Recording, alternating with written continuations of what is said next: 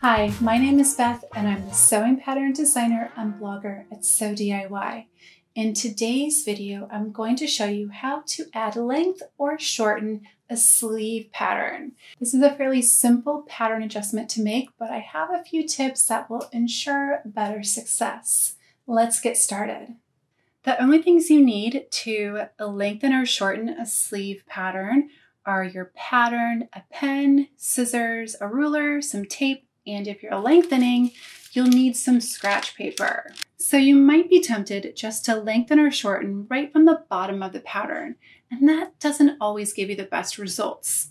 For one, if this bottom of the pattern piece is going to be fitted into a cuff, then you might end up with the wrong circumference of the sleeve to fit the cuff. Or if you're lengthening a tapered sleeve, you might get a sleeve that's just too tight around your wrist. Or if you're shortening a more bell-shaped sleeve, then you'd end up with a shorter circumference around your wrist and it might not have the same look or it might not fit the same way that you wanted. And then the opposite is true. So the best place to lengthen or shorten your sleeve is going to be right in the middle. And if you are lengthening or shortening a lot, you could do it in two places, but for these purposes, we'll just do it in one place today. So let's start with shortening, and we'll start with our tapered sleeve.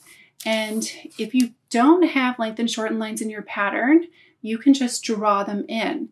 And the one thing you want to make sure is that that line is perpendicular to your grain line. So it's 90 degrees, and that's going to ensure that you cut your fabric on the grain line all the way down the sleeve. So we'll just grab the ruler and draw a line 90 degrees to our grain line, just like so. Then we're going to take our scissors and cut along that line. Now, if you want to shorten your pattern, you take your measurement that you want it to be shorter, and then you can draw another line right up here as a little guide. You want to make sure that you keep the grain lines really even and bring this pattern straight up to our guideline. Tape it down, and then you can see we have this little jagged edge, and you don't want to have that jagged edge in your sleeve, so you will just smooth it out. So when you smooth it out, you just want to be careful that you don't cut anything away from the arm side, because then it won't fit as well into your sleeve. So you might just want to bring in a piece of scrap paper and add a little bit in there. So we're just going to kind of smooth up here, cut away a little bit, and add a little bit. And you'll do the same thing on the other side. So I'm staying away from cutting anything up here. I'm just evening out this edge. Now for our bell-shaped sleeve, we're just going to do the same thing and draw my grain line. I did not draw very straight, but we're going to draw a straight length and shorten line that is perpendicular to our grain line.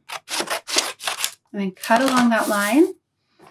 And then you can take your ruler and just draw how much you want to shorten it. So we're going to take out this amount of length, and then you want to keep your grain lines matched up and move the pattern straight up until you hit your guideline.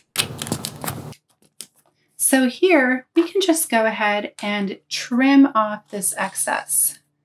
So just kind of draw a new line down and cut that excess away. So again, being careful not to change anything at the top or the bottom of the sleeve, because we might need to put these edges into another pattern piece, and we don't want to have to alter that pattern piece. So we're just altering it right in the middle. And now let's lengthen our pattern pieces. Let's start with our tapered sleeve, and we're going to take our ruler and a pen, and we're going to draw in a length and shorten line just right here in the middle. And this line is perpendicular to our grain line. And this will make sure that we keep our sleeve nice and on grain when we cut it out.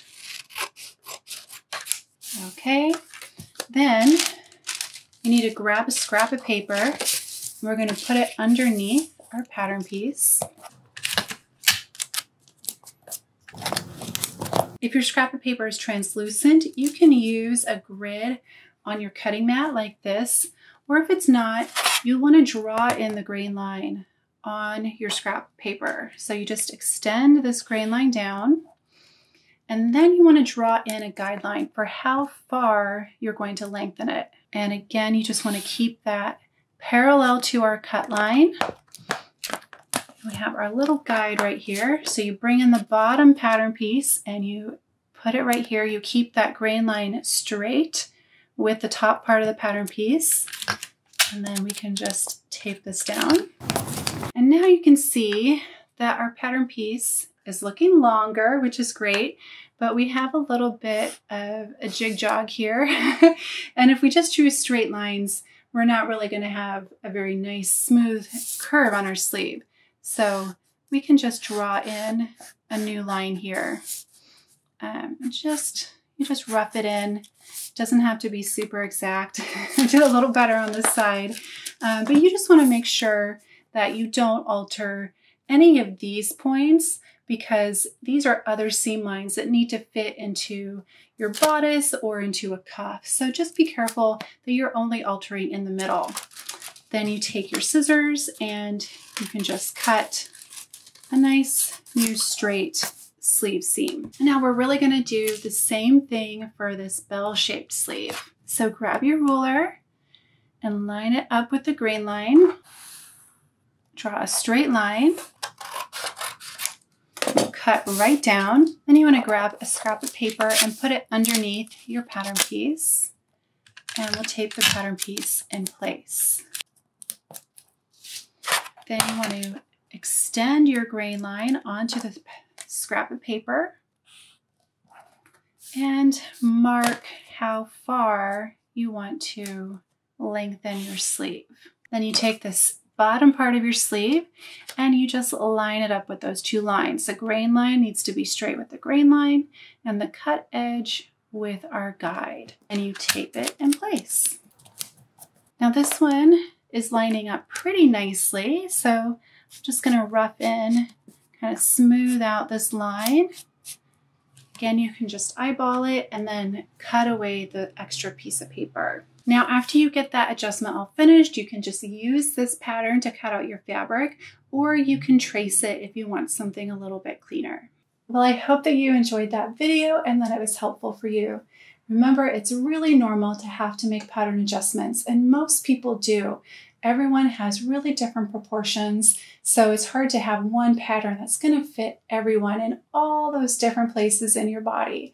So it's really a good idea to learn the places where you might need to make adjustments regularly and then learn how to do them properly. In last week's video, I showed you how to lengthen or shorten a pair of pants. You can check it out right here.